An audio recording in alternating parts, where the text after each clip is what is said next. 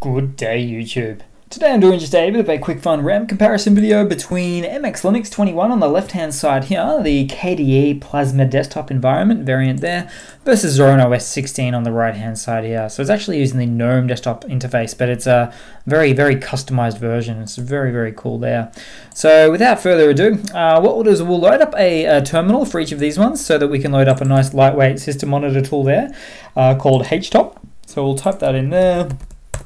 And this will give us a little bit of a look and feel for what's going on. And here we go. Whoa! We got the sticky windows, wobbly windows. So on the left-hand side here for MX Linux 21, 700 megabytes of RAM on boot up with no wobbly windows.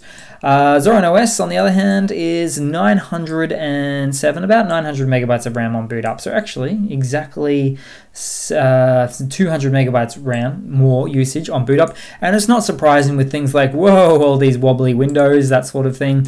Like I say, it is using the GNOME desktop environment, so known to be a lot more heavy in comparison to KDE, which is a little bit more lightweight these days than it used to be.